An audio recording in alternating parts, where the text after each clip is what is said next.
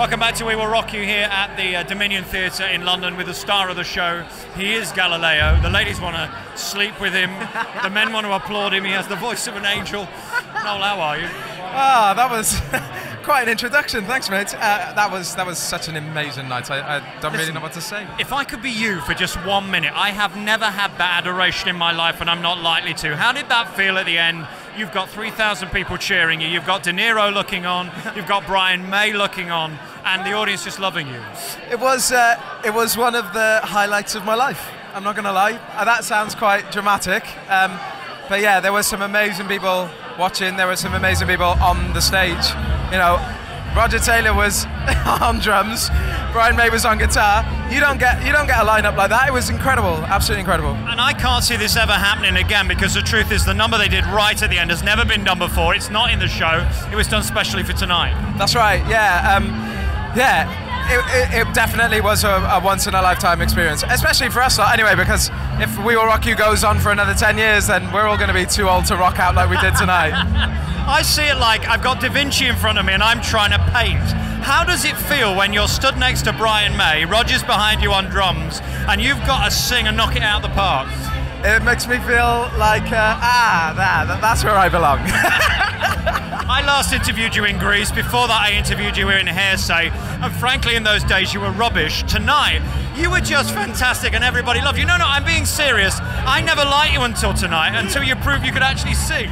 Well, I've just never been given the chance. I could always sing. But isn't that the truth? You're only as good as your material. I mean, a lot of the songs in Hearsay, you couldn't distinguish one voice from the next. No, absolutely. But then, you know, it's ironic, really, that the show that I'm in at the moment berates the very creation that I came from, you know? And I'm glad to be able to look back 10 years on. Ironically, 10 years ago was when Hearsay started, and 10 years ago was when I started on my path to get to where I'm at the moment. So it's just kind of a sweet night for me, all in all. Can I really be honest with you about one thing? And you're looking at an ugly ginger guy here who's never had popularity. But there was a while where people were taking the mickey out of you. You were even referenced in Peter Kay's thing. You're now credible, you're relevant, you're amazing, you've got the great voice.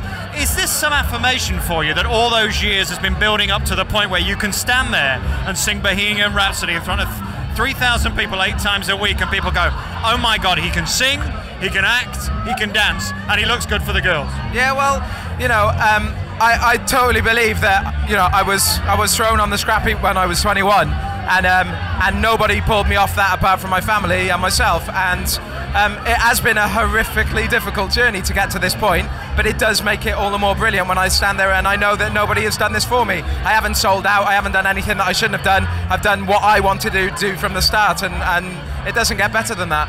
The last time we spoke, we were in some closet at Greece at the Piccadilly Theatre. I mean, it's a nice show, but it, again, never let you shine like this material. Yeah, I know, but you need to take steps. It's step by step, you know, and now with it tonight, for me, I had everybody who mattered in musical theatre right in front of me, and I showed them what I could do. So let's hope for fantastic next 10 years, you know? God bless you, because the songs in this, I think, are a bit like ABBA songs. They're over about 27 octaves. They go all over the place, and it's a workout, isn't it, to get through these songs? Yeah, definitely. And, you know, what show opens with I Want to Break Free, and then ends with 3 of the most momentous songs in rock: We Will Rock You, Bohemian Rhapsody, and We Are the Champions. To sing those back to back, yeah, it's definitely a feat that not everybody can do. So I'm grateful to for the opportunity to be able to do it, and I'm grateful that I still have a larynx to be able to do it with. And you sound perfect. How do you feel physically after that workout?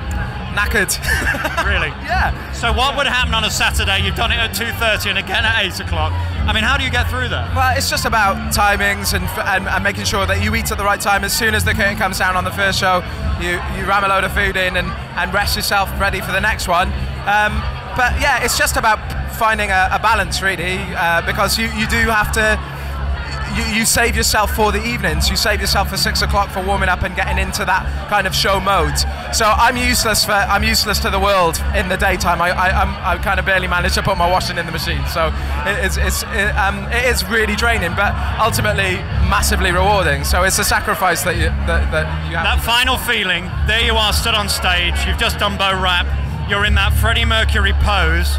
You've got everybody waving those coloured things at you. I know that doesn't happen every night. What is that feeling like? Can you somehow sum up how you felt this evening at about 10:05? Full. Yeah, you feel full.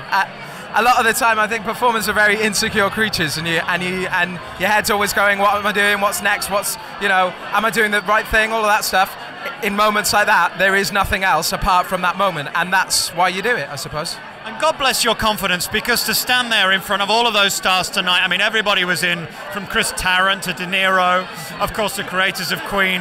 I don't want to make you nervous now, it doesn't matter, but I mean... Mr. Scott Lee. Exactly. I think I saw Sue Pollard earlier. How do you cope with that when you're stood in the wings thinking, in 5 minutes, I've got to come on and sing I Want to Break Free? I'm not going to lie, it was one of the most intense shows I've ever done, but that...